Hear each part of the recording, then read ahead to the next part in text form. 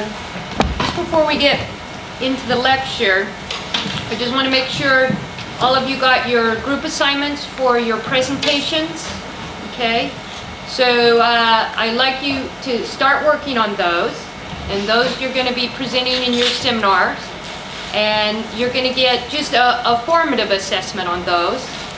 And I'll be putting up, hopefully in the next week, your essay assignment, which is going to essentially build on your presentation as it describes in your module spec. So what you'll be doing is you'll essentially build on what you're going to do your presentation on in terms of looking at an industry. So your essay will be, more industry specific in terms of thinking about an industry within either that region that you're doing your presentation on or a country in that region. Okay, so you're going to have quite a bit of flexibility in terms of what you decide to do. It's really the most important thing to do is, so now as a group you have a great opportunity to work with a number of people and really get to know the region really well, okay, and develop some information above and beyond what you could do if you were just working by yourself. So really use the group presentation as a way of getting a broader understanding of the region and to learn from your colleagues. Then from there you can then think about how you want to structure your individual essay, okay, and build on that. So even though you might, for your group part, work on a particular country or particular aspect of the region, it might be that you find what someone else has done more interesting in terms of thinking about how you want to structure your essay.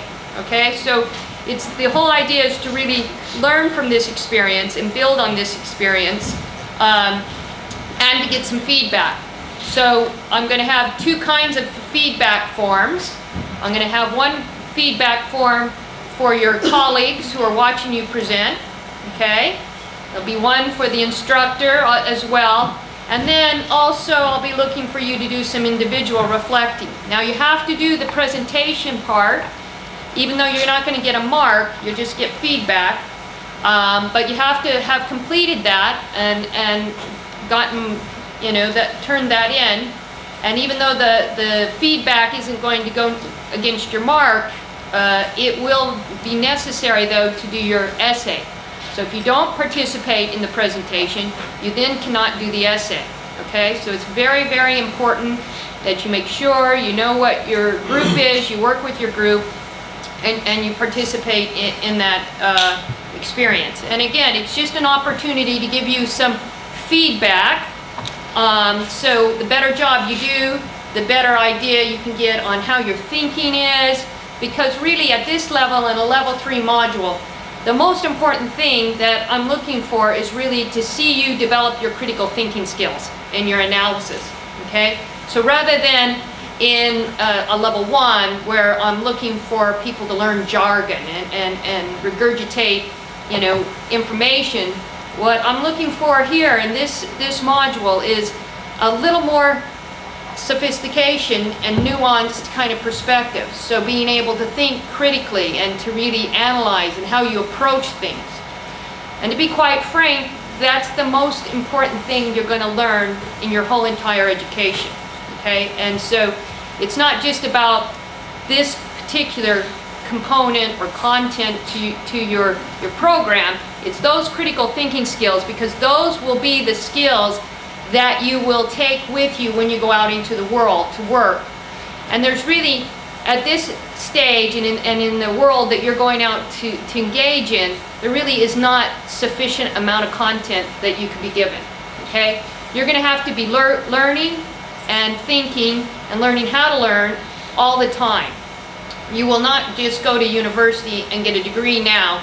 You will go back many, many times, maybe not to a formal sit down and do a degree, but you'll do executive education, you'll be learning on the job. So you need to learn how to be a lifetime learner, and you need to know how to gain those kind of critical thinking skills and how to look at things in a much more analytical way.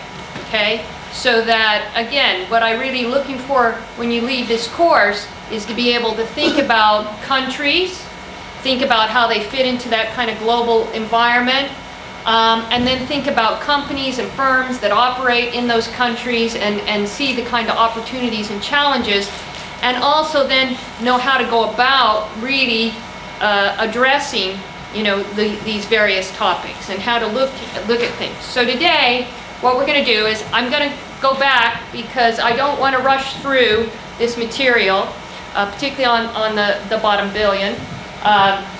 So we're going to go over the case study, okay, and then just have a few minutes to talk, and then we're going to get into talking about technology, which is a very interesting subject in terms of how technology and growth fit together, and again, the relationship to incomes, because that's a very important part of what we're looking at in terms of thinking about the global economy. And when we think about companies and where companies go, they need to be able also to identify opportunities, and those opportunities for growth will lie in countries that are growing, okay, that are emerging. So what are those factors? What makes an emerging market?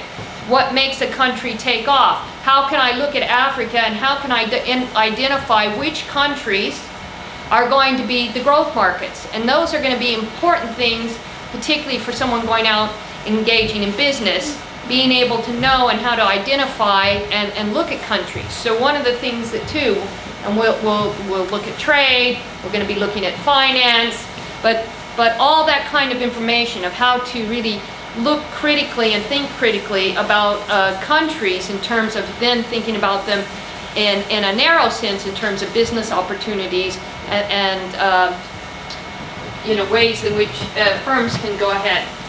So I started talking about Yemen, and as I said, I've got a lot of experience in Yemen, having done years of research, and as I said, Yemen is really very much one of these countries that makes up this bottom billion, and is a very poor country, and although has had a little bit of a role in the Arab Spring, it really was very much a little role, because Yemen really epitomizes much of what is embedded into the analysis and the thinking about why these countries at the bottom remain at the bottom, okay?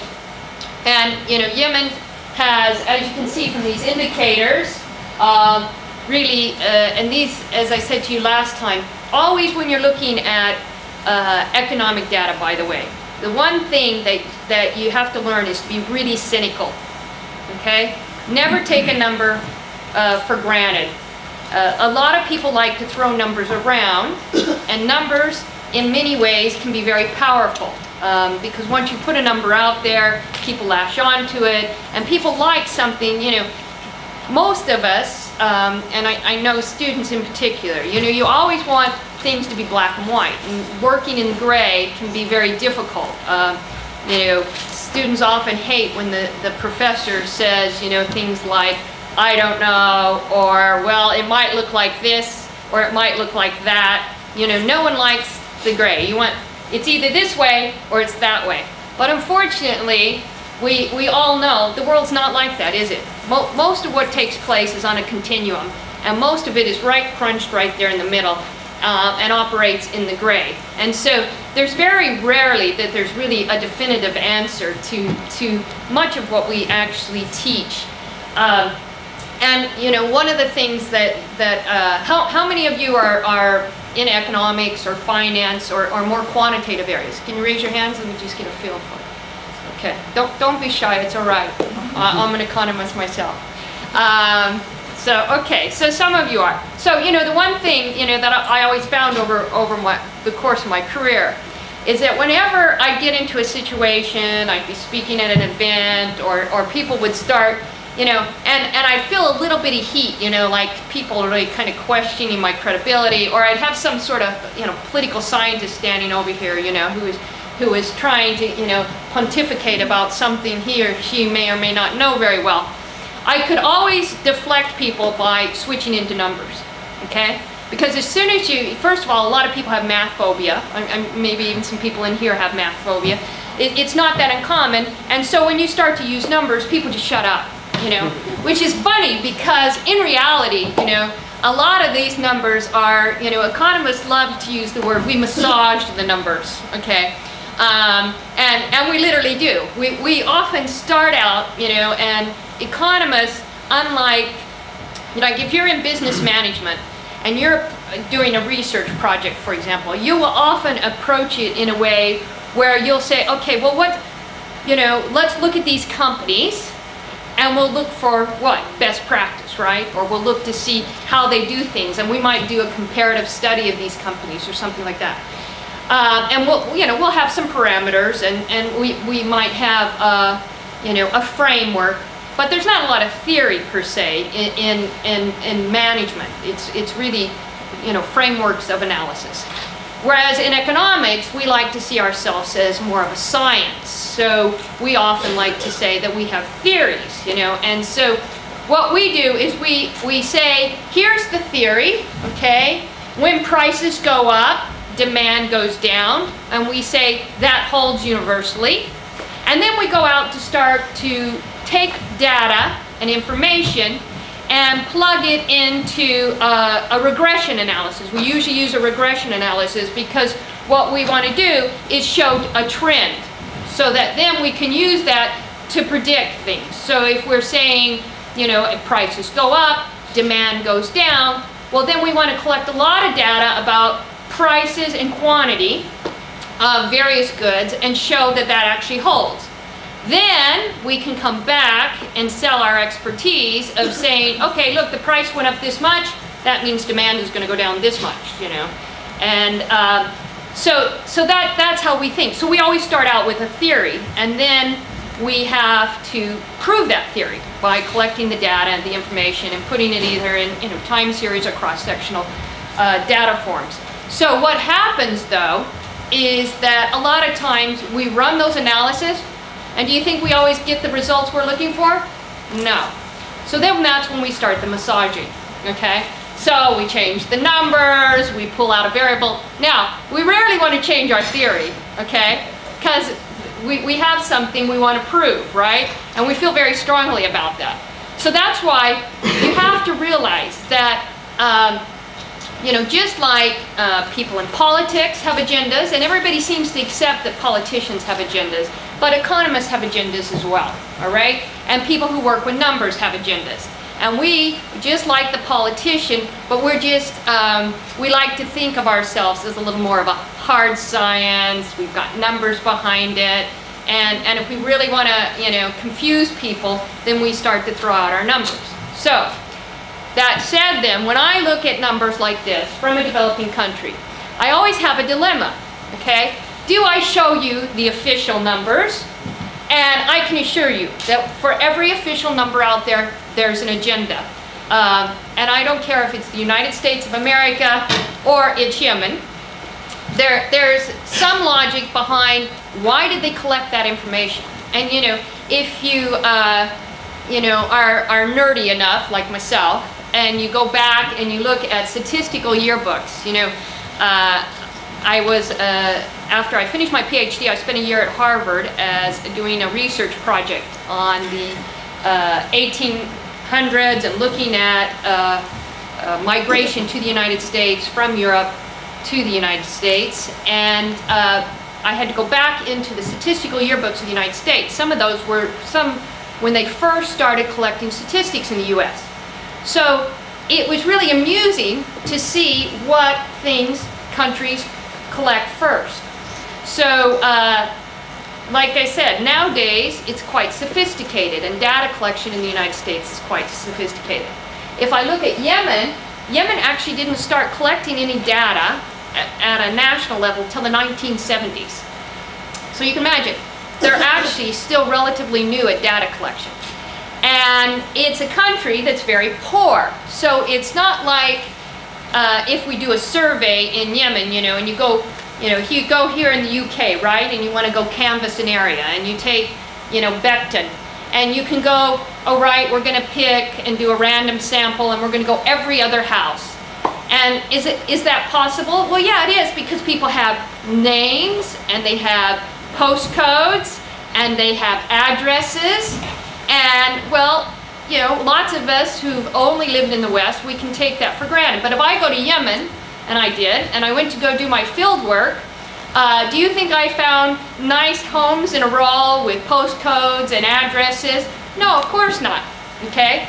In fact, you know, most people, you know, have no addresses. A lot of the towns that I was doing research in had no street names, all right? And, you know, so I couldn't do really a random sample. I had to do what was called kind of a population sample, where essentially everybody I interviewed became the population. And then I looked for certain profiles among them, and then build up my data set that way. So this is the problem. When you go out into developing countries in particular, even if you're trying to do legitimate statistical work and collect statistical data, it's really challenging, okay? So you can imagine then if that's the micro level. Here I am, I'm the individual researcher, and I'm going out into a particular part of a country, and I'm going to try to collect some data. Then if you take it then on the macro level and you think about national data, okay, how difficult is that then to really discern in countries where, as you can look up there, you've got a high illiteracy rate, and even when we're talking about males being literate, that's a very low literacy rate, okay? Women, there's 70% illiteracy in Yemen. And as I said, not the kind of organizational structure. And a country that didn't even start, you know, collecting data to the 1970s. And if you go back to the original statistical yearbooks for Yemen, which I have, you will find things in like, you know, how many, you know, automobile accidents, you know, how many, you know, people, you know, died of rabies, and these sorts of things sitting right next to economic indicators in the same statistical yearbook, okay? So, you know, just a hodgepodge of information, because the society was evolving. People who were collecting the data weren't sure what they were collecting or why they were collecting it. And then, you know, later on, you have things like they started collecting data and, you know, working with the World Bank and different international organizations. And again, you see some interesting things. So, for example, in 1987, the World Bank came in and they realized that, you know, the statistical authorities in Yemen were purposely keeping GDP per capita, so the amount of gross domestic product per person, below a certain level. Now, why were they doing that? Why were they actually purposely keeping their GDP down? Well, the reason they were doing that was because they wanted to qualify for certain loans through the World Bank, IMF, and they got a better loan deal if their GDP was kept down. So they were not using kind of internationally accepted ways of calculating GDP. So when the World Bank, IMF finds this out, what do you think they did? Well, they said, yeah, go back and redo this. You know, you've got to stop doing it that way. So, you know, over many years of going to Yemen, I got to know the guys that worked, and they were guys, in the statistical organization in Yemen.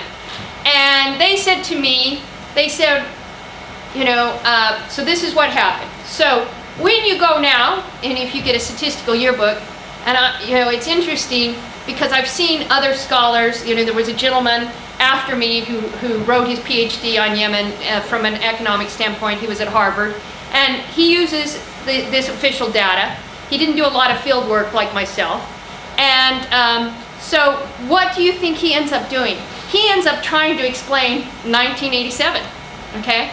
Well, there's really not much to explain in 1987. You see, what happened was those guys in the statistical ministry, they were a bit lazy. So when they got caught, they started doing it the new way that the World Bank and the IMF told them they had to calculate it. But you think they went back and reworked all those other years? No. And I'm not even sure that they could have gone back and reworked all those other years, because they might not have even collected the right data. So it looks like something happened in 1987. Actually, nothing happened they didn't become wealthier in 1988. Actually, they just recalculated the statistics. But it's not apparent if you just look at their statistical yearbooks.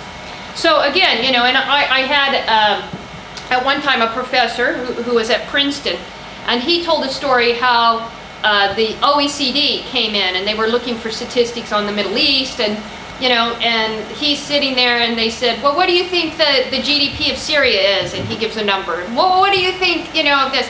And he said later on, he picks up an OECD document, and here's all these numbers, all right, that he had just really made up out of his mind. And then he said years later he had PhD student after PhD student using the OECD numbers on, that he had just essentially made up in his office then. Okay? So I don't want you to be totally cynical about numbers, but I do want you to question them. And you have to use your head. You know, it's again, you know, once one of my students said to me, they went out to do some field work and they were in this country. And they came and they said, oh, I'm really confused, you know, because the people told me they were growing wheat. But when I looked out into the field, you know, I saw them growing tomatoes. So what should I put down? Well, what should you put down? You know, obviously, either you're being lied to, okay, and there might be a reason why they're lied to. All right, there's often some very good reasons why they're lying to you. You know, as I mentioned to you, when I was doing my work in Yemen, you know, people would lie to me about certain things, but it was because they were very cynical of their government and they were worried. So if you asked them about how many male sons they had and the ages of their sons, they would often lie about that. Why? Why do you think they would be lying about their sons? Because they didn't want them to be conscripts in the army. And they didn't want to draw attention to the ages of their sons, particularly if they were trying to avoid military service, okay? You know, once I was in an area, they were so poor, okay? I mean, really adjunct poverty. And you know, the people were saying to me, so again, sometimes, you know, we have different techniques. Like, you'll meet somebody and you'll say, well, you know, how old are you? Oh, I don't know how old I am. And there might be no record. They were not born in a hospital, you know. So then there's ways that you can date people, right? You can say, well, do you remember when, you know, King Fadl was around? And, you know, and you pick historical moments. And then you can work back that way to figure out maybe how old this person is. Okay, so, you know, I go out and I think I'm such a clever researcher, you know, and I'm versed in all the techniques of working and collecting data in developing countries, and I go out, and of course, who am I working with? Well, I'm trying to speak to women, okay? So, so then I sit down with this woman, and I'm going to show off. I actually have a colleague with me, so I'm going to really show how. So I say to this woman, you know, in Arabic, you know, how old are you? And she says, you know, she doesn't know, you know. And then there's some young people standing around, oh, you know, she's 100. Oh, no, she's 90, you know. So I say, okay, I'm going to figure out how old she is, right? So I start out, and I start picking out these historical, you know, do you remember Imam Yahya, you know, and, you know, and I start going through these historical points.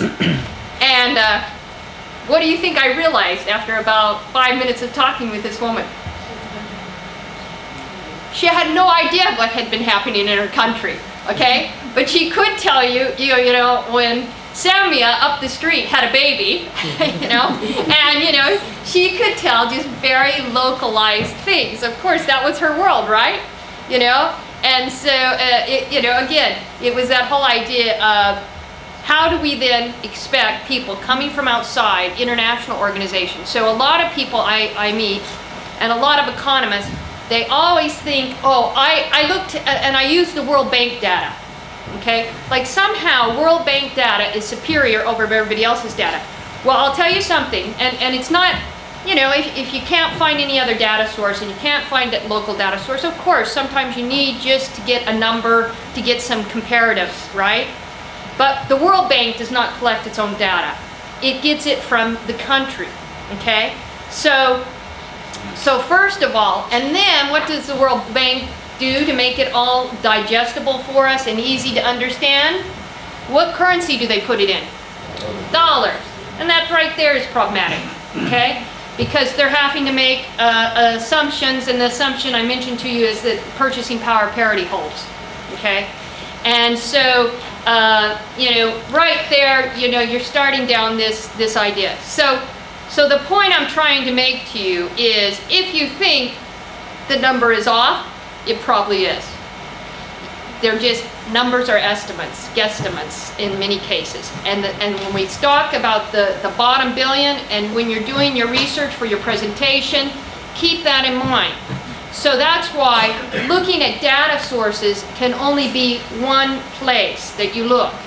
You want to read the articles, you want to contextualize it, and that's why, of course, I'm a political economist, and so that's my take on things, is that looking at economic variables in a vacuum and looking at them without contextualizing them is bad, because you will not really understand. So, saying that, then with these numbers, I can tell you right away are underestimations.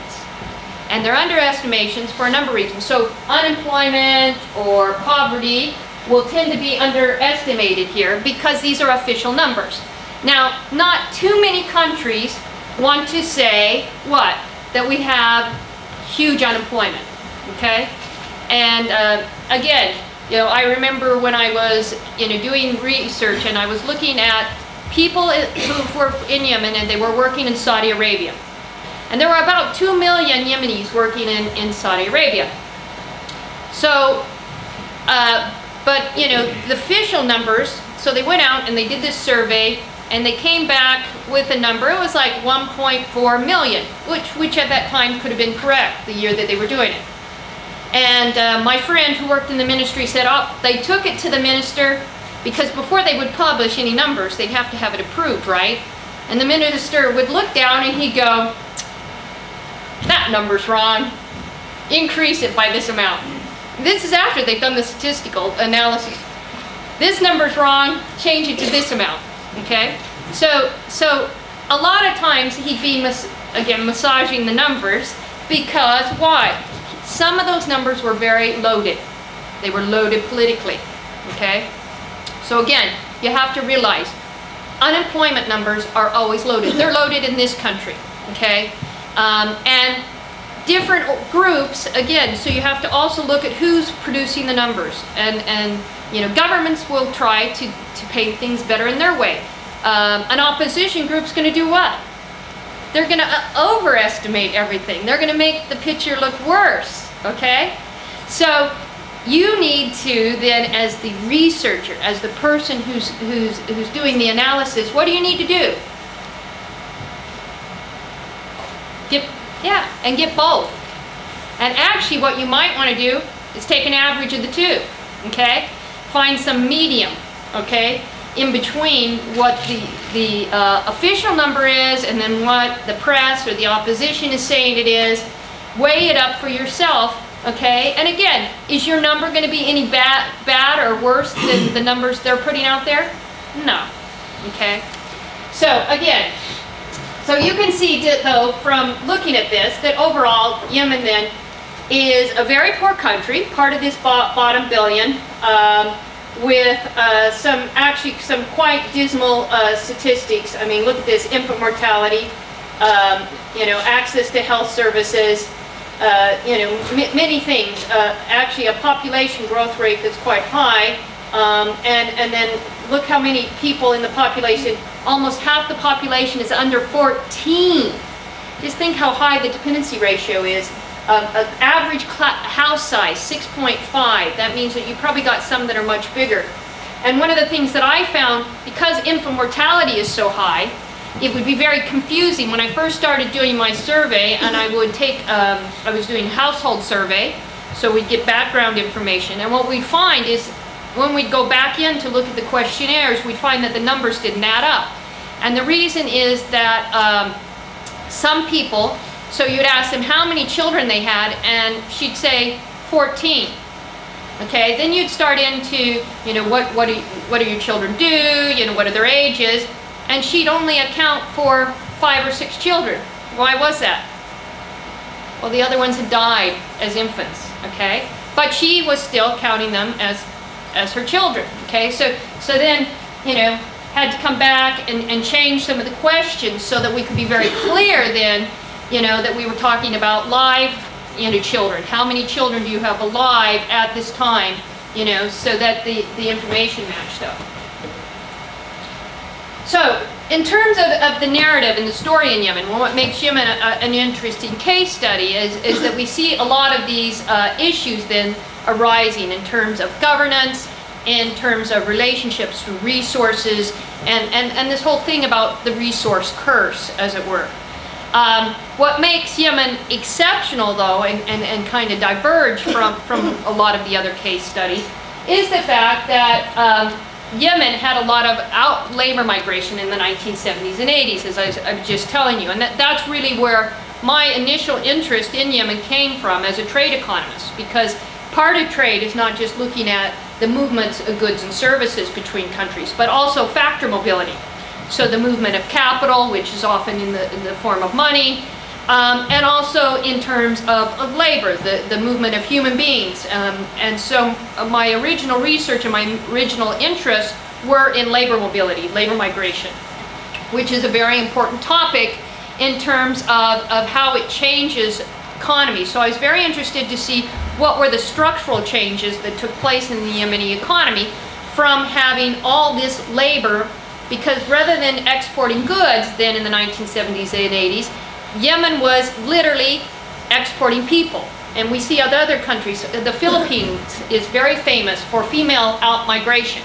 They export a lot of females. They actually encourage it, and they go off. They often work as domestic workers, nurses, you know, they work in the service sector of other countries. And why is that so important to the Philippines? Because they leave their families behind, and so they then send money back, remittances, okay? And it's that money coming back in that then the Philippines earns by sending out this labor.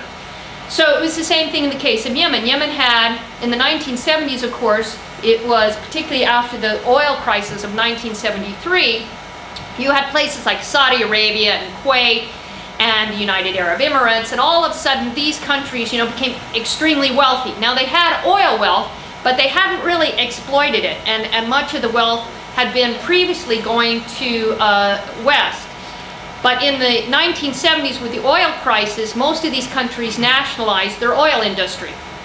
And with that then came, and the rise in oil prices meant that a phenomenal amount of wealth came to places like Saudi Arabia, you know, again, Oman, Kuwait, you know, the United Arab Emirates. So all of a sudden they became very wealthy.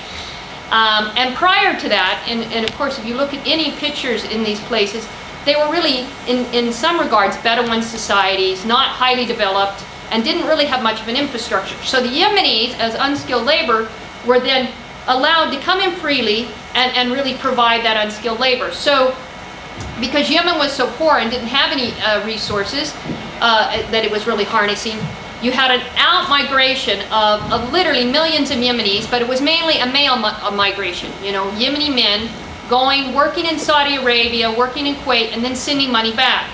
So all this money came in then in a very interesting way. It actually came down into the villages throughout Yemen. So rather than going to the government directly, it came indirectly. So what's interesting about that then is that during that period, the Yemeni government needed its citizens more. And this is what is really an important part of this story, is that they needed then. So you started to see the political system, which had been quite authoritarian. They'd had a theocracy up to the 1962. And then they had a lot of civil wars, a lot of changes in leaders. And then, you know, Ali Abdullah Saleh, who was the former leader, came into power and was very authoritarian. But he still had to co-opt the people, he had to co-opt the tribes. Why? Because a lot of this remittance income was coming to the people. However, if we fast forward then to the 1990s, we see then that with the 1990s, you get what happened in 1990. You had the Gulf crisis, the first one. where Iraq had invaded Kuwait, and you had the Western powers coming in, to push them out. And as I said to you, unfortunately for Yemen, it was on the Security Council that year. And, there's one position on the Security Council in the UN that rotates around. And so Yemenis, so you could think about it, they were going and they were the poor labor in Saudi Arabia. And so you can imagine that they probably had very ambivalent feelings about Saudi Arabia and these wealthy oil countries, which they felt like were keeping them down, keeping them poor. They're the poorest country in the Arab world, and definitely the poorest country in the Gulf region. So they sided with Iraq, which wasn't a very good idea. So again, they instantly then got their aid cut off. Saudi Arabia essentially kicked out all the workers, okay? And they ended up back in Yemen. Now, Yemen really was not in a position to absorb all these people because, unfortunately, they needed those people to be working abroad to send the money home, and that was creating development in Yemen, and Yemen was developing, and there was some very positive things with that. However, the saving grace was at about the same time, believe it or not, they found oil, okay, in enough quantity that they could start then exporting oil. So you have this real shift from being very dependent on the external environment and not necessarily a rent, but labor migration. And then overnight, literally, instantly, that gets cut off. I mean, just think about the shocks on the economy. That gets cut off, and now all of a sudden you become an oil economy. And so now, at the same time all this was happening, however, in 1994, because there had previously been two Yemens, one that had been more aligned with the former Soviet Union, one more with the United States and the West. So you had North Yemen that was aligned with the West, and South Yemen that was more with the former Soviet Union. So they had united in 1990, okay, just before the Gulf crisis. But again, you can imagine with all the politics and everything, and the strain on resources that getting the remittances cut off had created, that there was there was a lot of unequal development going on. So they of course, and what do we know about poor countries anyway? How often do they have a civil war? Yeah, about every 5 years. Okay, so they had a civil war. Okay. And they started fighting about whether or not they should be one country, and the South wanted to break away again because they weren't happy with being together. So they ended up in a civil war. Now, the Southern secessionists lost, so it was a merger that had to stay, and the North then continued to take over the country. But it really put the country then in economic disaster. And so now you have the new player in town, and that's the World Bank, IMF, who come in and they start to put in their structural adjustments because the country's running huge balance payment deficits. So Yemen is now looking more and more like the bottom billion, okay? And it continues to go that way. It then becomes really an oil-driven economy. So as we saw from some of the other sources, that the economy becomes very fixated. But unfortunately, the problem with oil that we see in a number of oil countries, and we can look at Nigeria as another case, is getting that kind of trickle down, okay? Because oil wealth as a rent goes where? It goes into the government, okay? And then it's got to be dispersed. Whereas when Yemen was getting the labor migrant money, it was more distributed because it was coming to individuals. And then, with that came a lot of discontent. So we see really two interrelated themes here. The kind of role of factors of production in terms of shaping the relationship between the state and markets, and then also this idea about development aid in these fragile states. And the UN calls these bottom billion, states, fragile. And as I said to you, the kind of paradigm that's associated with those is that, these countries are really too too fragile to fail. And in the case of Yemen, one of the reasons, when I first went out to do research on Yemen, my friends used to make fun of me, and we used to call me the original bean counter, because there wasn't a lot of data, so I did have to go out there, and I used to have to do surveys, and I used to have to collect my own data, and because there wasn't a lot of interest in Yemen at that time. It was just a poor country at the bottom of the Arabian Peninsula.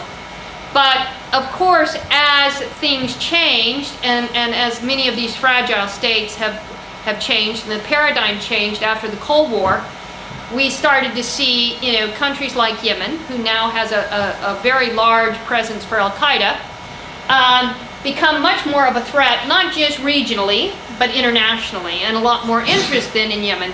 So the interest in Yemen wasn't because it was poor. It's been poor for a long time, okay? And not because it doesn't seem to be able to get itself going, but because all of a sudden the West felt threatened, okay, by the rise of Al-Qaeda. So here's what you can see, the revenue shift. You can see how important. Now again, you can see some ups and downs here, and that's of course why, because oil prices go in cycles, okay, and sometimes it's boom and bust with oil prices. And then if we look here, and you see from this graph, so you can just see that remittances really flattened out, okay, starting in the early 90s and going forward. Whereas oil revenues, although they do a little bit of a roller coaster, they keep going up, okay, and so they became more and more important in terms of being the driver for the economy. Now, in terms of institutional structure, as I mentioned to you, what you had in Yemen is you had this guy over here, Ali Abdullah Saleh. He came to power in 1978, and as I mentioned to you last time, that you can look back in the declassified documents of the State Department now, and you can see that they weren't expecting him to last more than a week. Okay, he did well for himself, because 34 years later, I mean, well, he lasted 33 years exactly, but he stayed in there quite a while. All right, and this is President Hadi, who's the new president, who was actually the vice president of Ali Abdullah Saleh. So again, it's back to that whole idea that Collier points out in his work, that not necessarily do revolutions or change necessarily usher in change, okay? They're not necessarily the decisive driver. So you can change regimes and you can change the face of the leader, but that doesn't necessarily change the institutional structure. And that's something that we particularly see in the case of Yemen, where it has a very tribal-based institutional structure. And it dates way back, okay? And that those in power have tended to favor their clan or their tribe,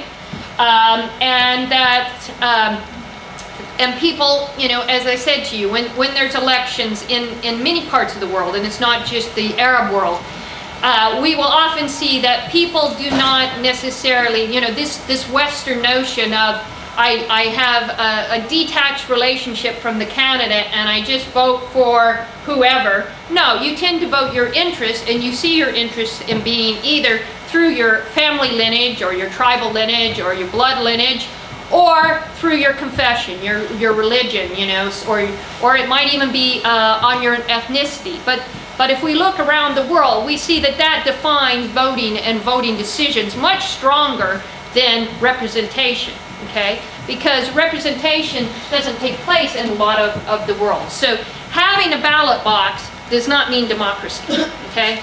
Having a ballot box just means you had an election.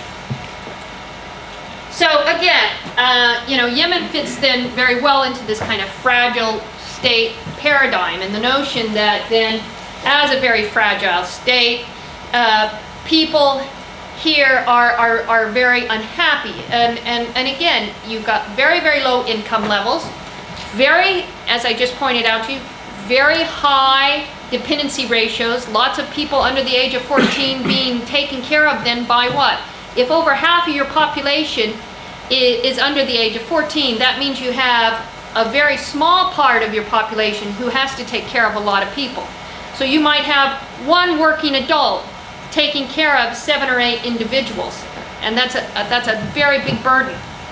And as I said to you, Yemenis are malnourished based on a calorie take, on all the human indexes, and consequently they're very small people because their height is dwarfed. So there are a lot of social issues, and when you have those social issues coupled with political suppression, it shouldn't be surprising then that it's ripe for civil war. And in fact, if Yemen doesn't get its act together really soon, and all indications it's not, there probably will be another civil war, okay? They've just come out of the Arab Spring, but the Arab Spring really didn't bring about the kind of change that people were looking for. So you have now still people unhappy in the southern part, who still, the southern secessionists are still there. You've got kind of straddling that sphere in the south is Al-Qaeda, who in certain parts of Yemen is actually very, very prominent. And then you've got a northern group that is very much wanting to go back to the more theocratical times in which Yemen existed.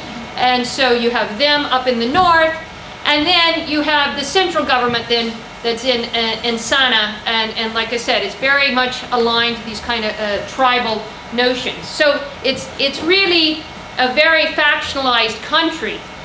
And although al-Hadi has come to power and said he's going to pull things together, he hasn't been very effective at it, and partly because what holds him in power right now is the United States, and they very much, of course, what is their interest in Yemen? Al-Qaeda. Okay. So they're not necessarily looking to think about economic growth and development, but much more about the kind of political narrative.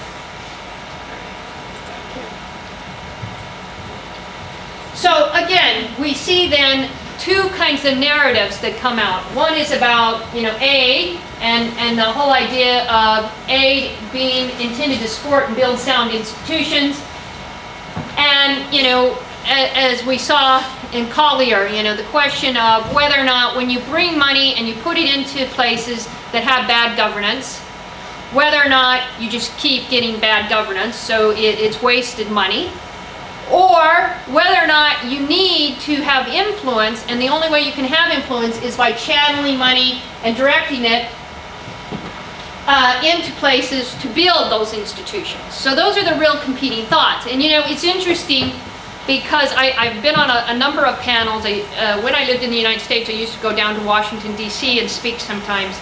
And I was very saddened over the last few years to really see a hardening, as it were, against aid. But there's become almost what we call donor fatigue, where, even among governments, where there's this kind of idea that for a long time then, the prevalent idea was aid is intended to support the building of sound institutions and facilitate development and economic development. But after pouring so much money into some of these countries and coming up empty-handed, not seeing change, there's now come a much hardened kind of idea, saying you've got to have good institutions first, and if you've got good institutions, then you can think about putting development aid money in there. And as I said, a few years ago I was in Washington, D.C., and I was giving a talk there, and I came up against some very some public sector employees who were very cynical, and they said it's a waste to talk about putting money in there until the institutions are fixed. So why is that? Well, there's the notion that certain institutional structures, and particularly these kind of tribal structures where you have a very much a clientism sort of relationship, where you have the owners of resources being very centralized, often the leaders, and they're distributing then the wealth. And you see this particularly in these countries where you have this kind of resource curse, where you have things like rentier states, where you have oil, and that oil money then comes in to certain individuals. It doesn't trickle down. And they are essentially making the major economic decisions. And the interesting thing is that we can see aid can act the same way, because how is aid channeled into a country? It's channeled in through the top, most likely, okay? And in fact, as I said to you, when we've tried to circumvent the system and channel it in below, it's been very poorly administered, not have the effect. So we can't get around the state. And if we can't get around the state, and the state isn't transparent, and it isn't doing good government, and then we end up seeing in the resources very much wasted because of this dilemma. And so corruption is actually can be encouraged. You can actually end up with more corruption by channeling aid. So aid in many ways acts the same way as any other kind of resource. So you get the same thing that you would have if you had oil money or any kind of rentier money coming into the state. It then doesn't get channeled right. And so the other thing that we find that's even more worrisome is, like I said, what I saw in the case of Yemen is when the labor migrants were going out and they were getting money, the government felt like they had to listen to the people, okay? Because they had to get them involved. They had to try to get them to pay some taxes. They had to try to get them to invest their money. I mean, Yemenis went to the governments and the banks went to great lengths to try to woo migrants back. Not physically, but with their money. So they would try to get them, they'd have schemes and try to get them invest in Yemen. But when they started getting the oil money, did they need to worry about the migrant money? No. So it was amazing for me to actually witness this evolution, to see that up, in the late 80s, when the government really needed money, they were really being much more inclusive. They started opening up the political system. The first few times when I went to Yemen, people said to me, whatever you do, don't let somebody get you into a conversation about the president, okay? Because if you get into a conversation about the president, it could be very bad for you, all right? So I took that to mean, that it was, not a good idea. And so, and people were very careful and cautious with what they'd say. And people would say, there are tens of thousands of people that belong to the secret police. Okay? This is, just what people would say. But they would say, but everyone is a potential employee if they hear the right information. So be careful what you say, because, it could end up being, trafficked against you. A few years later, as the government needed to really bring in the people, bring in their resources, and there was a lot more pressure from international organizations. I was fascinated to see how people became much more freer about what they said. There was a real opening up in terms of the dialogue. However, as the oil money and the country became more dependent on oil wealth, again, it was a reverse. You started to see a closing down then. And you saw the government not necessarily embracing what people wanted. So that, you had this relationship, because the government then became much more concerned about aid organizations and making sure that, the oil wealth kept flowing, but in addition to that, getting the aid money.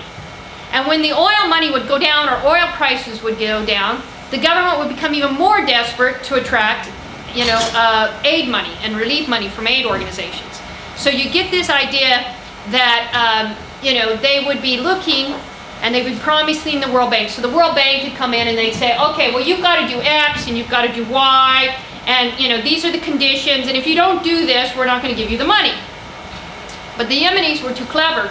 And particularly, Ali Abdullah Saleh, he realized too that, of course, they, this whole thing with Al-Qaeda, that the Americans were very concerned, and so they wanted to work with him, to help try to do this. And, of course, I don't know that this is true, but, people would say, the cynical side of people would say, well, he knows exactly where Al-Qaeda is, and he could shut them down, but that might shut down the aid money that he's getting from the United States. So he's not going to close that door completely. So, So, but there did then get to be this relationship. So that the government became much more fixated on attracting money from aid organizations or international organizations or governments, and trying to, you know, sustain their oil wealth than they did to listening to their people. Okay, and so you got this real kind of break between what the people were experiencing and what they wanted, and then what was actually happening in the government. And as I mentioned to you before, I mean, one of the problems is this question of also absorption capacity, you know, and the whole idea that, you know, a lot of the aid that was promised was actually never received. And in fact, actually, if you look at the numbers, Yemen is actually very low in terms of what aid it received, and partly because it was not very transparent, it was not good governance. The aid organizations would say, you know, you have to do X and you have to do Y, and of course they weren't able to deliver, and so there became this kind of relationship, you know, so that actually Yemen received very low levels of aid, even though the government was very fixated on always trying to get more aid money. Okay, and as I said, when oil revenues were up, they didn't care, and when oil revenues were down, they tried to collect more aid money.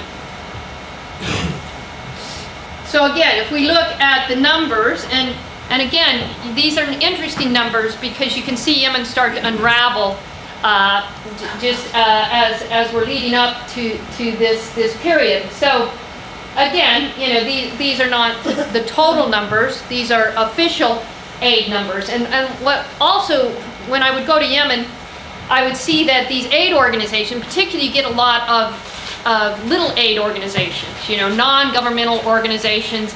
Everybody's got an agenda, okay?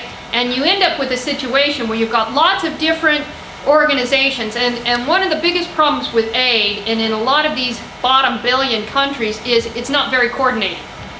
So you've got people all over the place, and, you know, they're setting up shop, and, you know, it reminds me of, you know, the homeless guy.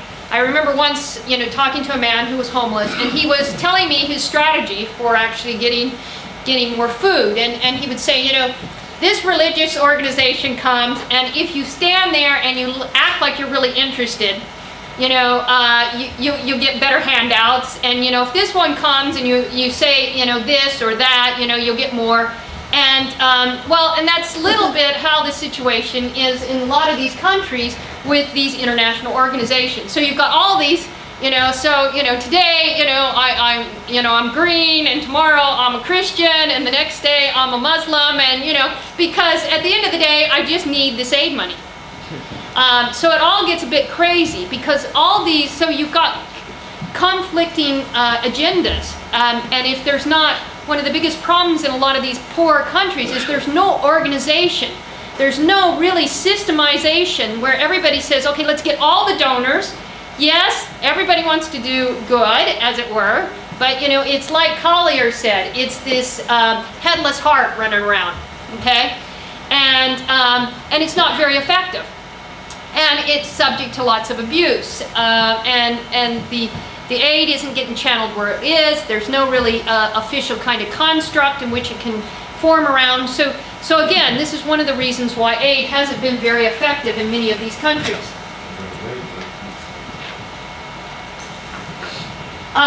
And then we can see a correlation between this, what I just showed you in terms of aid dropping down, and corruption. Now, how do I explain this corruption? It's not that Yemen just all of a sudden got more corrupt, okay? You know, we went up towards, you know, 2009.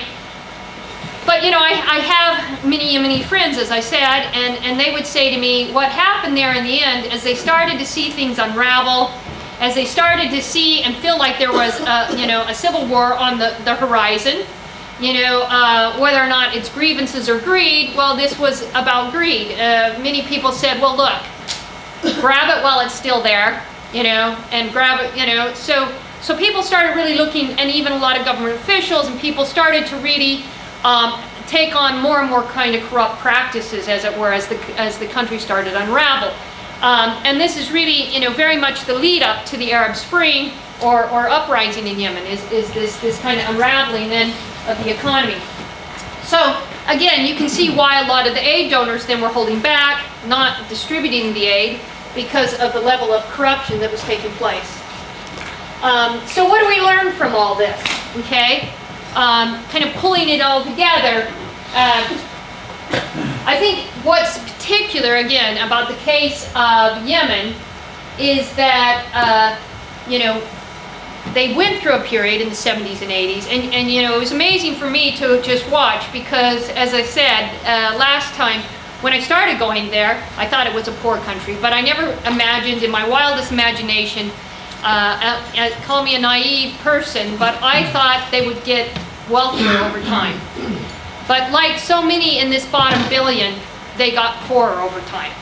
And it was very sad and disheartening for me to watch because I have so many Yemeni friends, people who have been very good to me over the years. So, and to watch them go from that period where they had the labor migration and it was distributing wealth to a period where they became then much more dependent on oil revenues and became much more like a rentier state.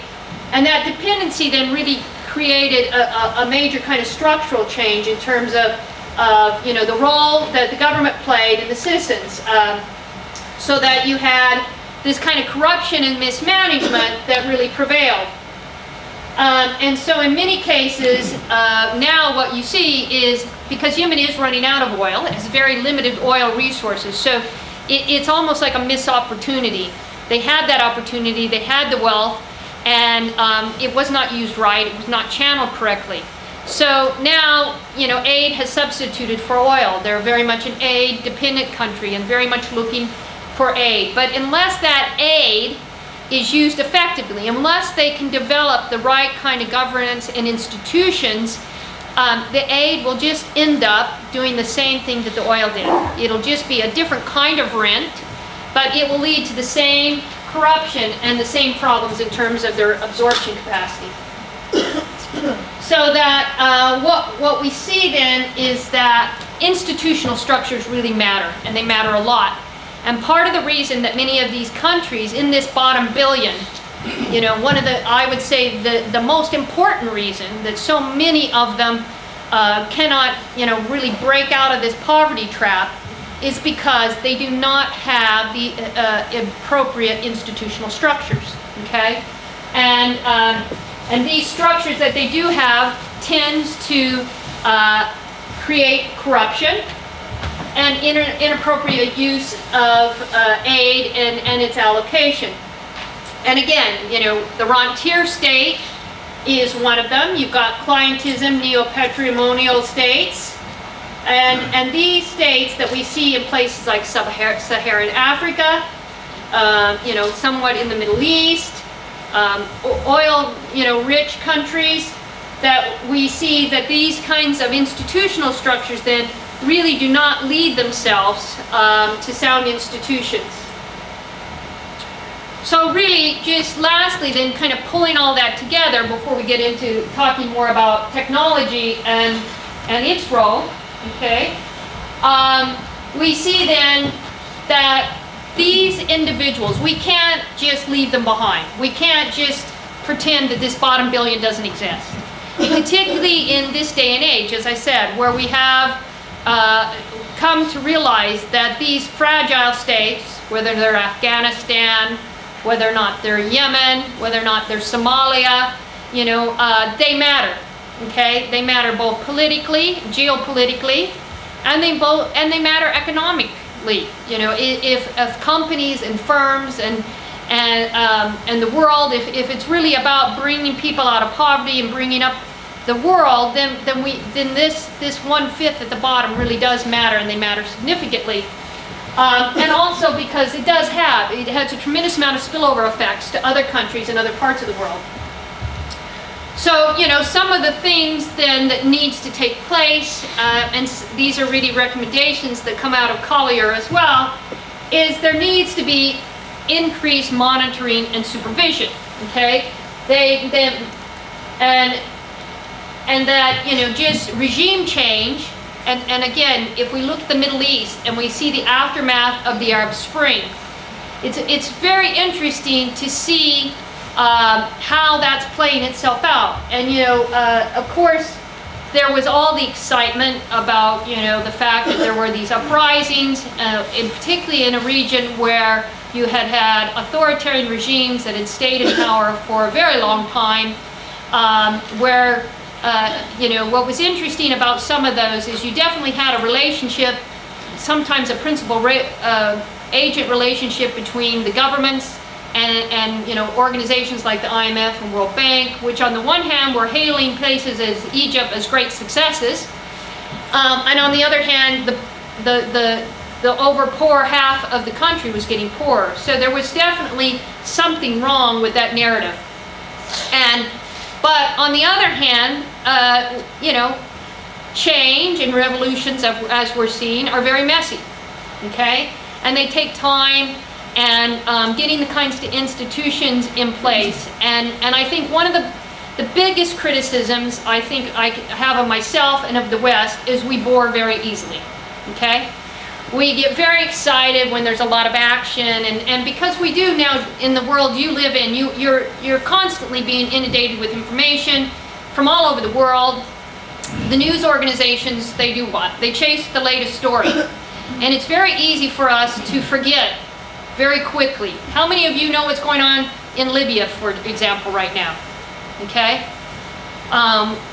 Maybe one, two of you. Okay, not very many of you, all right? So again, and Libya is definitely having a very rocky ride, and there's not really a clear path forward. So this is really, again, how we engage with these countries, and we have to engage in a real way. And so we need to have much more monitoring, much more commitment to assisting these countries in change. So it's not just about giving money. As I said, aid, if it's not channeled correctly, if loans, and loans are actually more dangerous than aid, as we can see in the case of Africa, because if you give lots of loans to a place, and then those loans are not, that money's not used to create sustainable development, what have you done? You've just created debt, okay? And more debt, and more debt, and more debt. And now you've just washed this country in debt. And even if they get regime change, that new regime will inherit that debt. So again, money doesn't necessarily solve the problem. And sometimes it can actually make the problem worse. So we have to be a bit cautious then about how we give money or loan money in particular.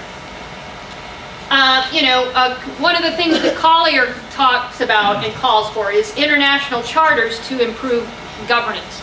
That there needs to be really a definition, as it were, by the international community of what constitutes good governance. And again, it's not about what we've found, what the last few decades have really demonstrated to us, is it's not about laws on the books, okay? You can put all the laws you want on the books. I can assure you, Yemen has all the right laws on the books. If you pull the books out, they look like they've got very sound legal systems, institutions. That does not, laws on a book in and of themselves do not create rule of law, okay?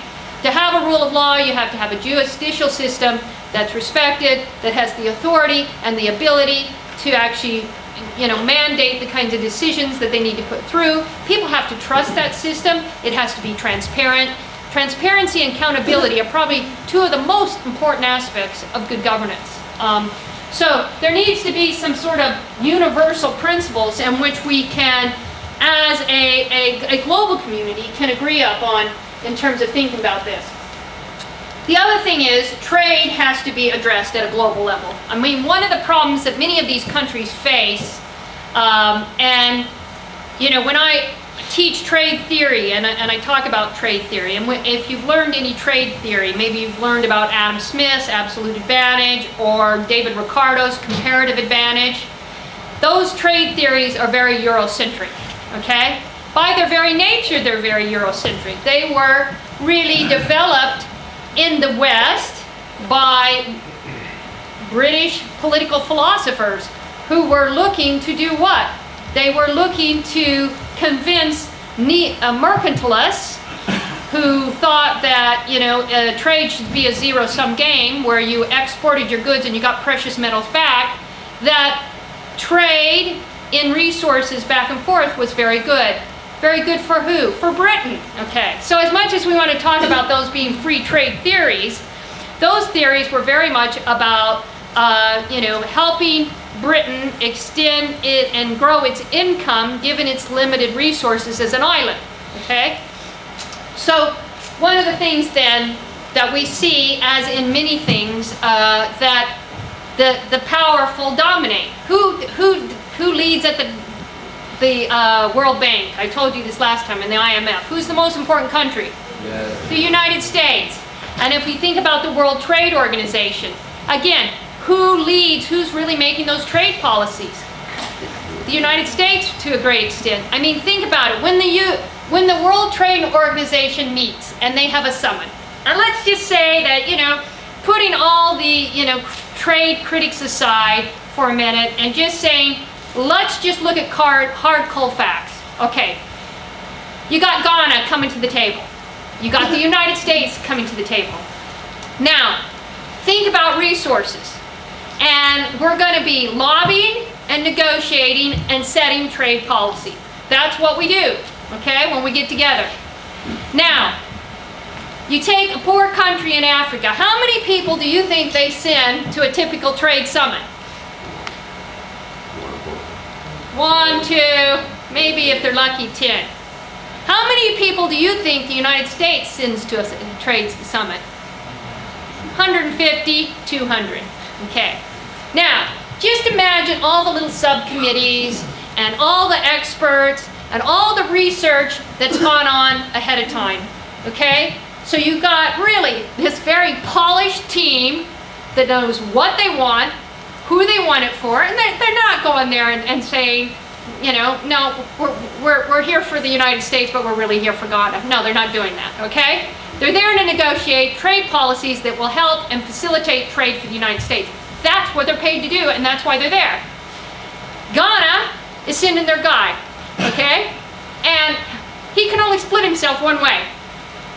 So, by the very nature, even if you were to say that the votes is the same, and they all can be at the same committees, and they can all, they're just not represented the same. The way they're able to lobby, the way they're able to be presented there. So it shouldn't then surprise you. It shouldn't be a revelation if I say to you that yes, many of the policies that come out of the WTO are not necessarily the fairest policies. Now, having said that, I'm not a big fan of fair trade products because I'm not convinced they're fair trade, okay? Because again, a lot of it has become very commercial. It's, you know, a lot of companies have found out that young men and women like to feel like they're part of the world and they're part of the trade. And you know, you have to be always very cynical, by the way, about these companies who say, you know, buy my, you know, product I give to breast cancer, you know, and then you find out that it's probably 0.5% of a percent, okay? So, you know, the point is, though, that fair trade, that kind of fair trade, and you know, I've had some students be very shocked when I say I'm not a big fan of fair trade products. Because the reason is I like to see that money put in to making a more level playing field up here where policies at their very nature are made fair and that we get proper representation and that these issues are dealt with, rather than trying, to me, what you're trying to do is put a Band-Aid on a gouge. You know, you got something that's pouring out blood and you're bringing a little strip and you're putting it here and you're putting another strip here. Well, it's pouring out in between those two strips in the meantime. So that's why, you know, and I'm not dissing fair trade products. I think that originally when they started, there were some very good intentions there, okay? I do think, though, that there's some very cynical companies that have turned fair trade into just another brand. And I'm not sure how much of it, if we go back and do the research on some of these companies, is actually creating a better level playing field in terms of fair trade. Where we need the fair trade is the ability to lobby, the ability to be represented, and to have a very informed kind of conversation about how to create more trade that is fair by getting better standardization. You know, one of the ways that trade is not fair today is not through quotas or tariffs, you know, taxations and limits on what can be brought in, but it's done through standards. It's done in a much more kind of covert way. It's by saying, you know, I mean, have you never asked yourself why you can't have a video, you know, a DVD in the US and a DVD here, you know, and then you have to get something that could use both of them, or why TVs, you know, can't be brought from one place to the other because the screens are done differently in terms of how things go. Things like clothing items that have certain restrictions on them. So again, it's getting those sorts of things more evened out, so goods can move more freely, easier, with less costs associated. You know, if I want to bring an automobile from the United States, or I bring an automobile here from Europe back to the United States, it's got to have, you know, the Department of Transportation inspection stickers on it there in the United States. And some of the regulations are just different from Europe. Why is that? To discourage people from doing that, you know, so that are brought through in different ways. So it's those sorts of things that need to be done and addressed in terms of making trade fair, and also allowing then some of these countries that might actually make things cheaper and more efficiently, and utilize world resources instead of just thinking always about country resources, world resources more effectively, allowed to get into the markets. Because one of the more complicating things for these bottom billion is they're going out into a world that is not very friendly towards them exporting and trying to build their economies. And so they're really now, you know, the Asian countries were much more fortunate, some of the ones that got in early, and took, you know, the West, as it were, blindsided. But for these countries now, this bottom billion, they go into a market that's very aggressive, very hard to penetrate, and very hard to really move forward in. So again, we need much more of a level playing field in terms of trade. And then, as I was saying a minute ago, this kind of international coordination of aid, it's got to be coherent. You know, this you know, various agendas and different governments and government aid and you know, international organizations, and then you got the loans, and then you got all the small NGOs. I mean, I used to make a joke when I'd go to Yemen, and I'd say, you know, for God's sakes, can't Yemeni women be allowed to do anything but be in sewing circles? Okay? Because all these little NGOs, these non-government organizations, would come in, and what would they create? Sewing projects, you know, for Yemeni women. These women that are 70% illiterate, who really needed to be reading, writing, learning about all sorts of health issues, maybe giving micro loans so they could start, you know, their own businesses and stuff. Most of the organizations, they were not very innovative, and so they would be copying off one model, and often that was, like I said, they'd start these sewing circles where women would do piecemeal sewing, where they were getting like 1 cent an item, you know, and sometimes not even that amount, and it wasn't really making a difference. So there needs to be a much more coherent strategy and a pooling of the resources as well. Okay. All right, so before I go on here,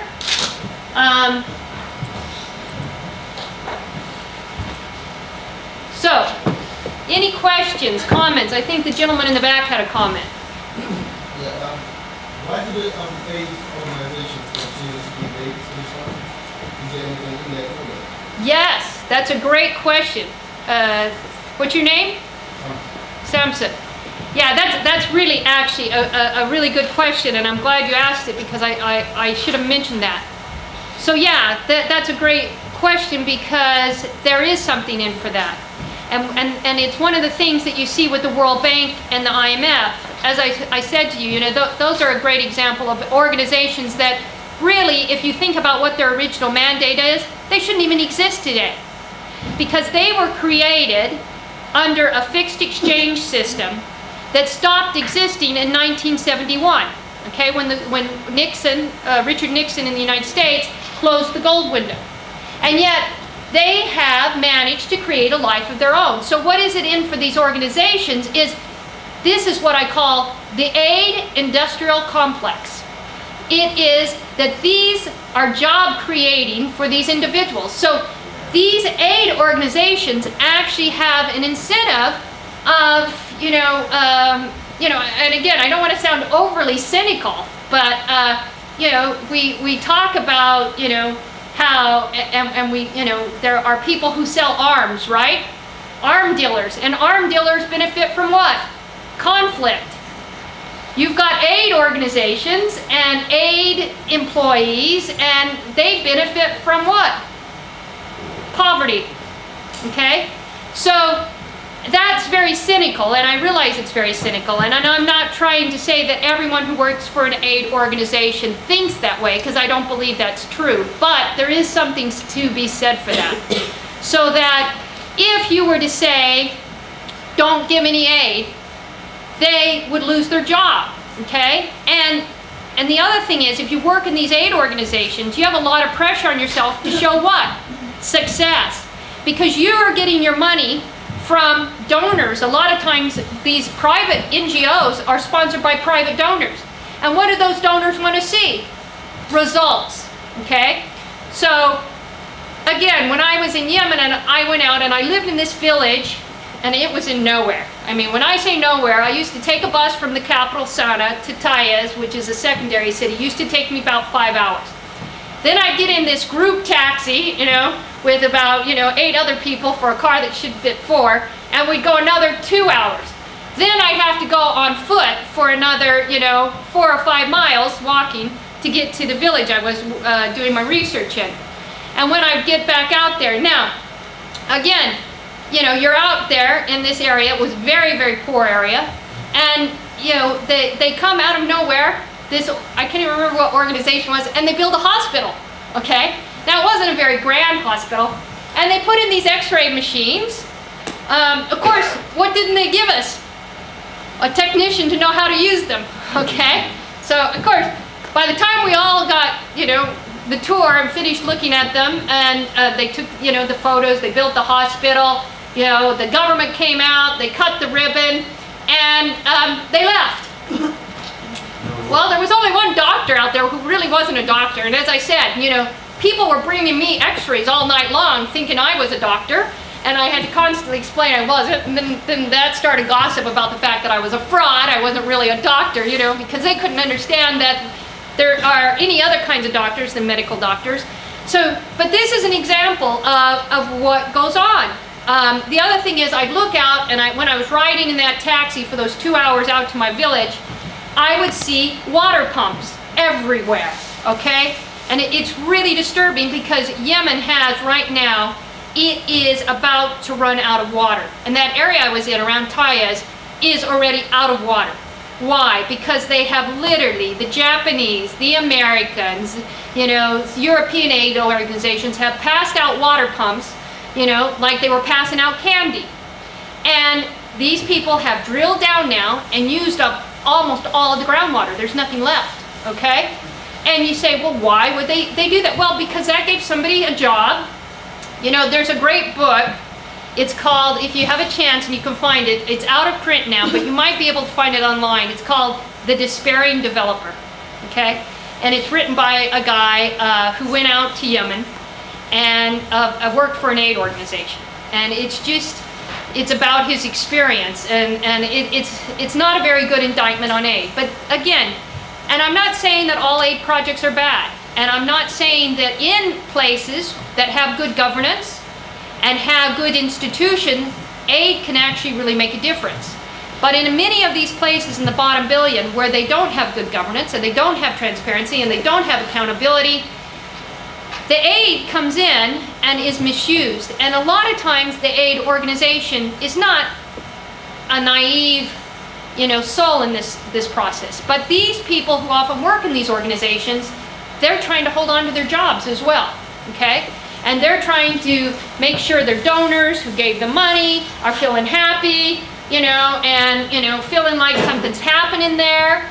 And so it's this vicious circle. If there's no project, they don't get paid. Exactly. If you don't have a project, you don't get paid. Again, you can go on, I think it's called Development Jobs. I'll get you the exact site.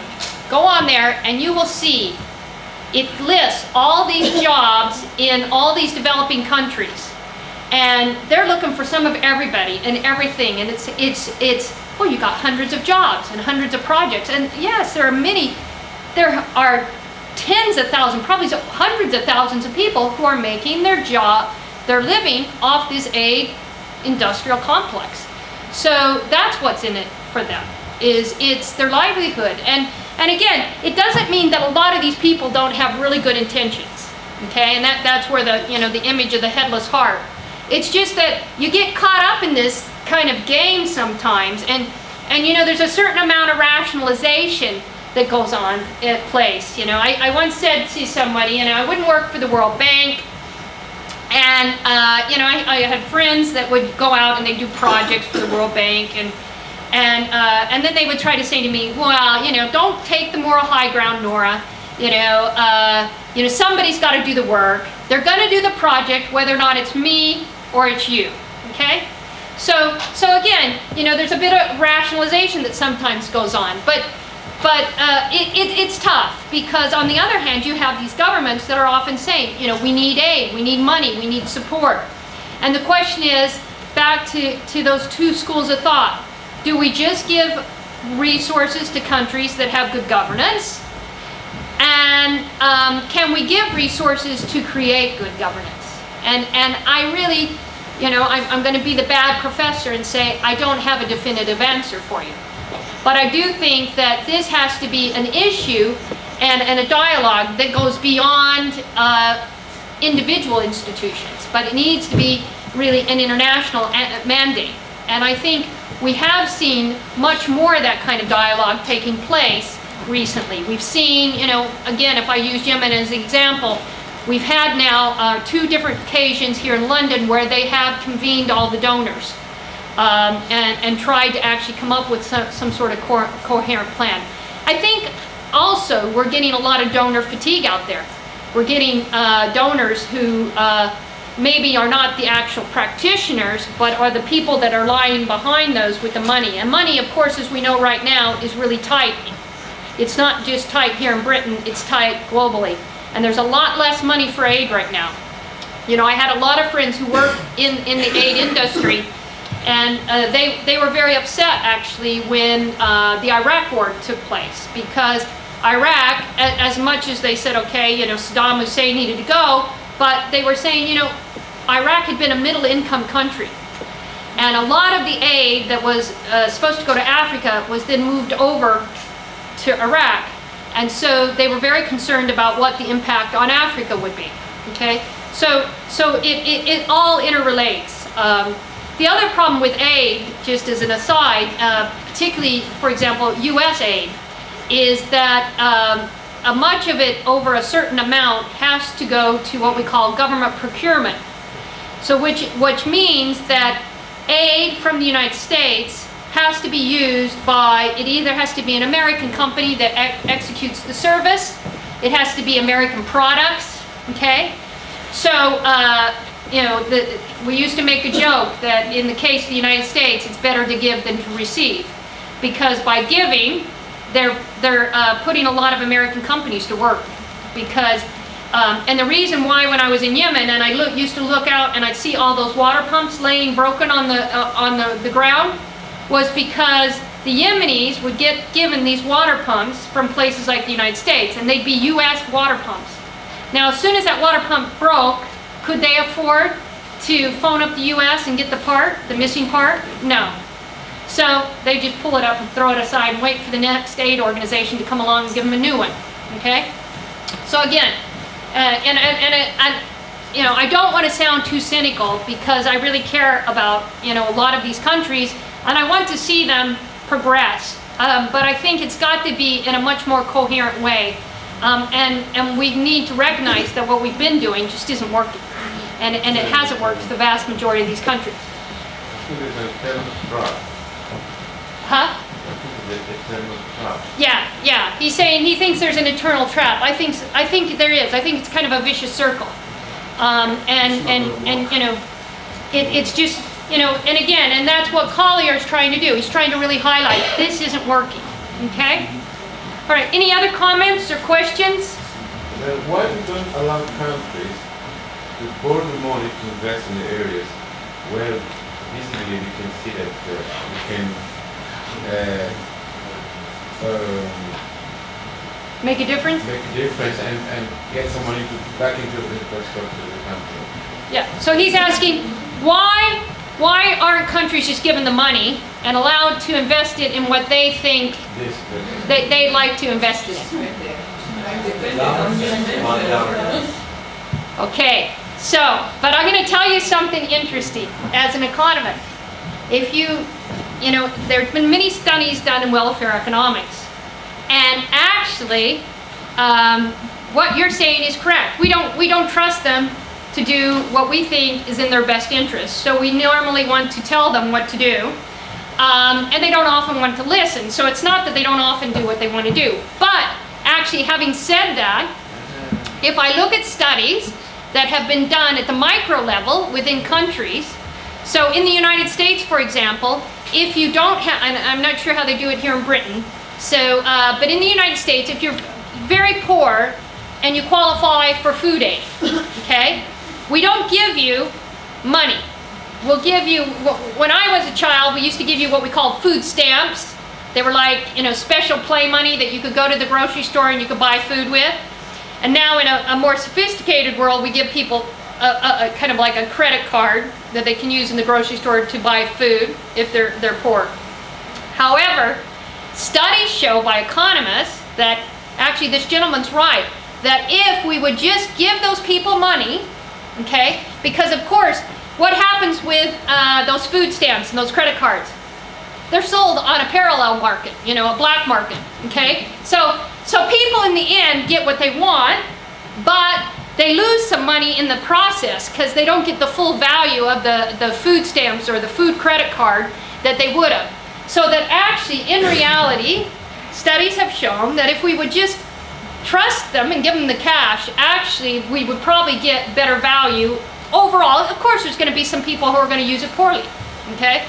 But there's also going to be some people who are going to use it better. So now I don't know whether or not that's true on a country level. I haven't seen those studies, but I do know that's true on a micro level. Okay, one more question before we move on. Anyone? Concerning NGOs, isn't the system a bit changing now? And they tend to orient towards teaching how to farm, to bring crops in, the basic health. Well, yeah. Like doing things like whatever, and just stand there and... Yeah, I mean, again, the NGO industry is so mammoth, and it really is an industry, okay? It's a sector within itself. So you're right, there are actually some NGOs that have done a rethink and said, we'd rather give skills, and there's actually always been some NGOs that have been much more skill focused. And you know, actually I think Oxfam is a very good NGO that has always been much more about creating skills and getting people to be more independent. And I think there is a realization in the aid community across the board that giving people money creates dependency. And dependency, you know, if I started saying to you, if you come to class, I'm going to give you 10 pounds. Okay, and every time you come to class, I just give you 10 pounds, you know, but I don't expect you to actually do anything. And if you walk out after you've come, you know, it's okay. You know, and after a while, I'll assure you, you're going to get unhappy with the 10 pounds and think that it should have been 15. All right. So, but if I come in here and what? I give you, you know, some knowledge and I give you some skills, and then you can go out and get yourself a job that, you know, you're going to feel much more. You know, you're going to feel happier with the experience, and it's going to be more positive. And yeah, I think there is that shift now in the aid community, that what we don't want to do is dependency. The other problem with aid, to be quite frank with you, is that a lot of aid has really been politics, okay? And, you know, it's not by accident that it was in the post-World War II period that aid came to the forefront. So there's also, it's a bit messy, and even in some NGOs, you know, there's some very good NGOs, and then there's some NGOs that very much have agendas. And, you know, we've seen, particularly, we've seen religious organizations that, you know, have very specific kind of agendas. We've got organizations that, you know, are very much focused on government mandates. You know, and the United States has been criticized for doing things like giving groceries to collect information, okay? So, you know, and I don't say that with any pride, by the way. But, you know, there's been cases where, you know, we've gone out and, you know, handed out food and collected information simultaneously, you know, because we want to know information about them.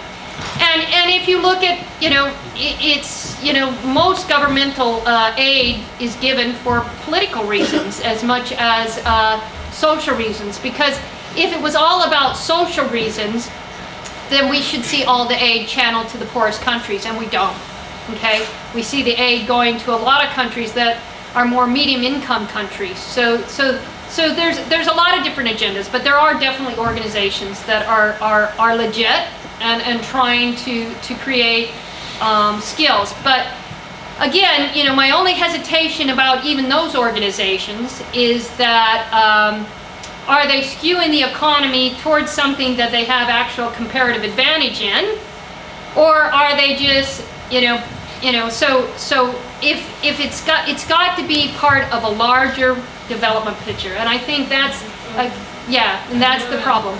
Like those organizations I'm talking about are from Kenya, I think, and the thing is they're too small to make a difference, because in the scale of one village, it's great for the village, but what about all other villages? Yeah. And how does it fit into the bigger picture? You know, I had a student actually a few years ago who did a really interesting project on Grameen banks. You know, this whole idea of microfinancing. I think you was in the video you watched. And, you know, what she found was, you know, yes, it helps there, but unfortunately, it doesn't often filter out into the bigger macroeconomy of the country. So, you know, how do we... So you end up with these people get these little enterprises going, but how do you turn those small enterprises into medium enterprises to large enterprises? And there we haven't done enough research, and so there was a complete disconnect.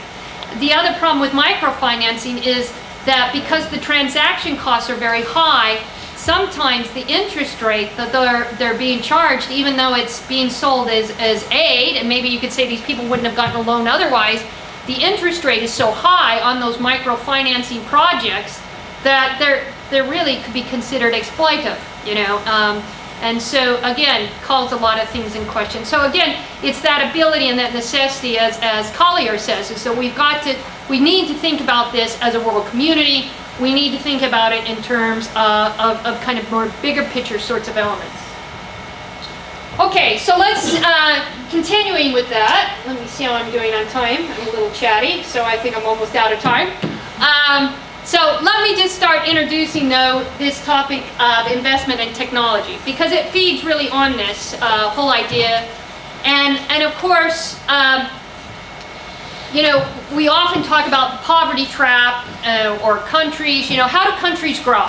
Okay, so we say, you know, I've been harping to you the last couple of weeks what growth is good, and we need growth to have incomes, because growth leads to higher incomes, and higher incomes lead to what? Better societies, okay? And across the board, countries with higher incomes are better places to live, have higher standards of living, and are more productive. So, but how do we get there, okay? And that's the real question. And you know, as I said to you in the first lecture, you know, we've gone through lots of different narratives of how we think about growth and its relationship to investment, technology, and to income generation.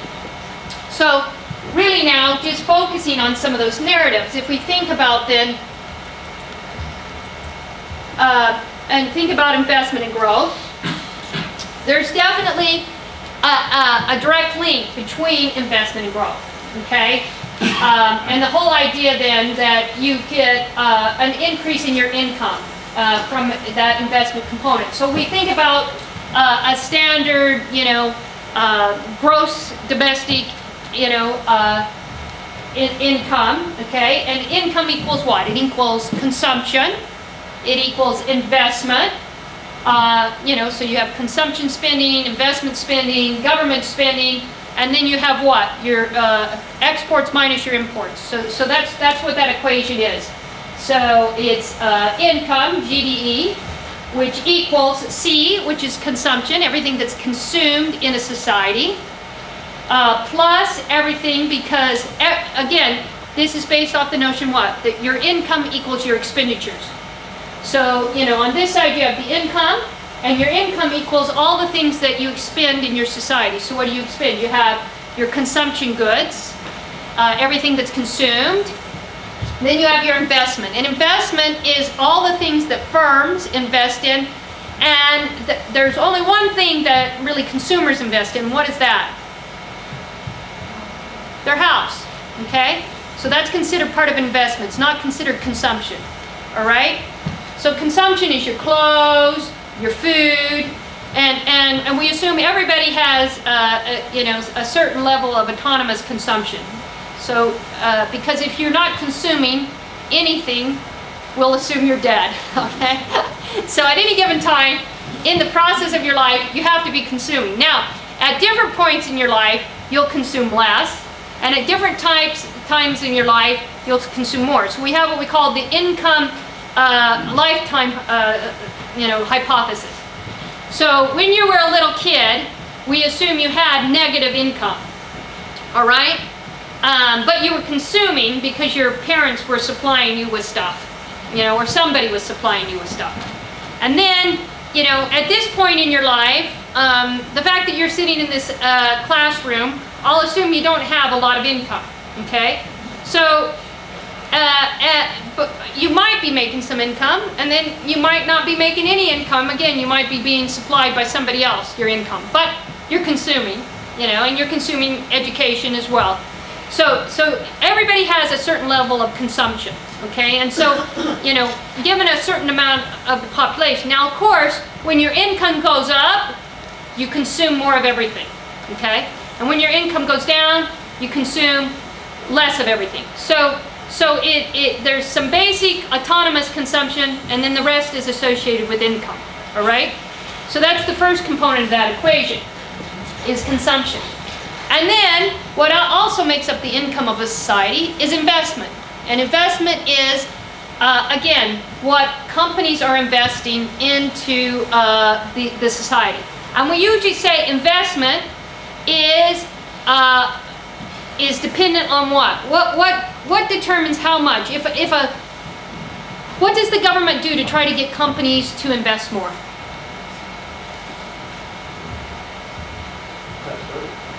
Tax breaks, okay?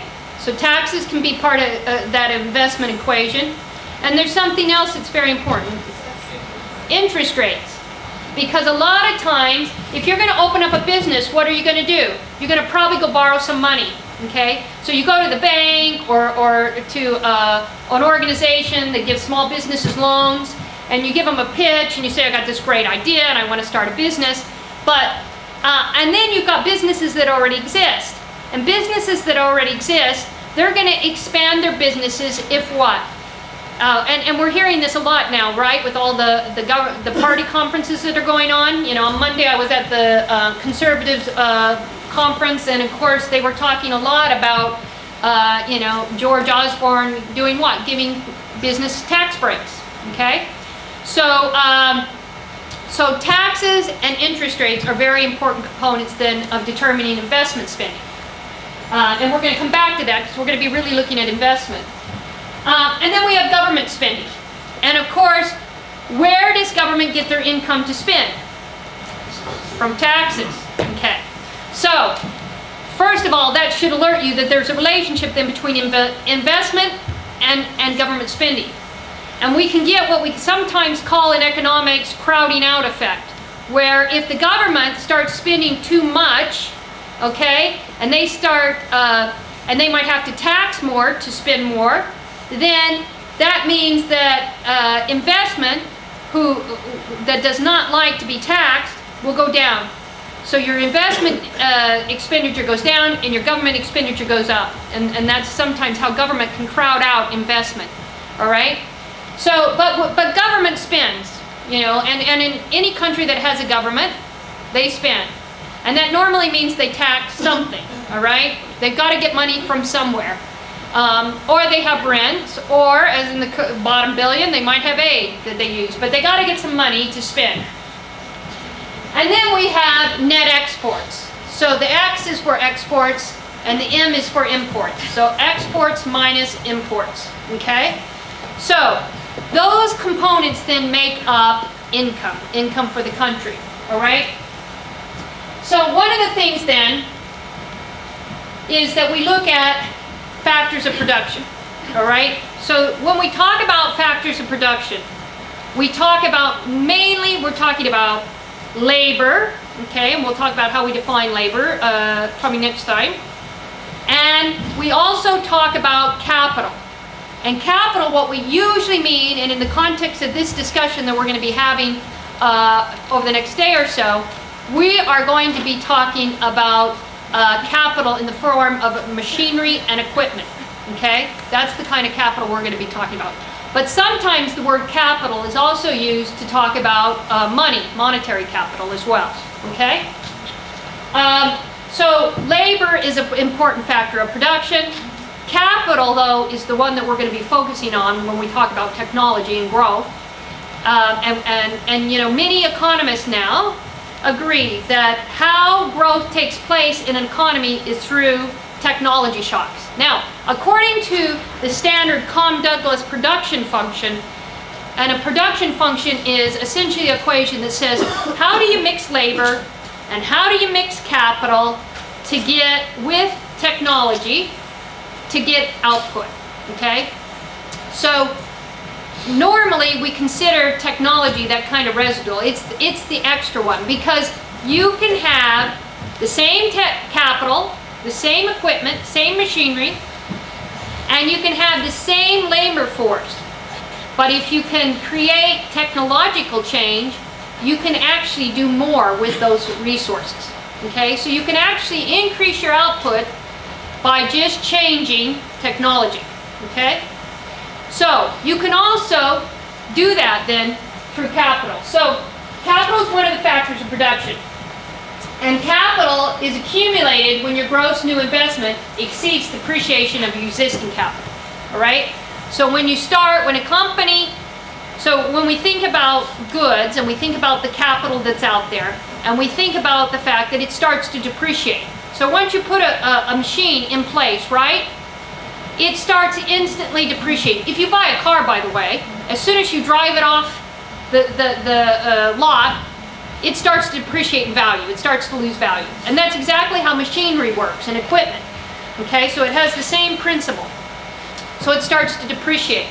So we look then to see the accumulation then of really gross. So what do we mean is new investment versus investments that have already been made and are depreciating. And when we see that going up, then we figure that the supply is going up. And that is very, very important. Now, to be able to do that as a society, and I'm gonna just say a couple more things and then I'll stop for today. We have to make sure then that we're saving. So societies save. They build up a surplus. So if we think about Western civilization, for example, in the UK, we say that people in the 18th century, or they started to create a surplus in agriculture, okay? And they started to make more from their agriculture. And they made more than they needed to eat. So they started to sell it to other places. And then what were they able to do? They were able to take that surplus and start to create more capital, equipment, machinery, okay? And then they were able to put that equipment to work. And that's why at the turn of the 20th century, you had the Industrial Revolution, all right? which again was a big push up for the Western civilization and the British economy, giving them a big push because they were able then to have that change, capital change and technological change that allowed them to produce more and more quickly. And this is why if you read the chapter in Global Shift, it talks about how there's kind of peaks and drops that take place. You know, it's very cyclical in terms of technology.